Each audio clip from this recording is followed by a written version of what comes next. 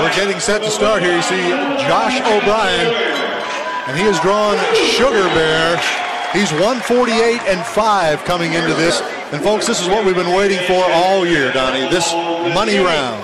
Well, this is, these are the best bulls that some of these bulls were held out of the short go, of all these other go rounds. They're rested and ready to go. Bull riders, they've already been on one today, one yesterday. So, in my mind, I think they're fired up, and they need to be. This is a good bull right here. Should turn back to the left. Now, Donnie, you're a stock contractor. A lot of people always want to know, how much is a bull like this worth? This caliber of bull?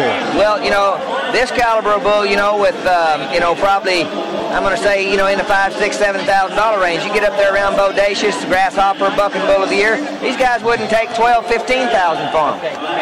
And they are well taken care of. Here we come with Josh to start us off in the money round. Final round, round number 3. This is the championship. This is what it's all about. To the right. Come on, Josh. Good turn. Come on, atta boy, hustle.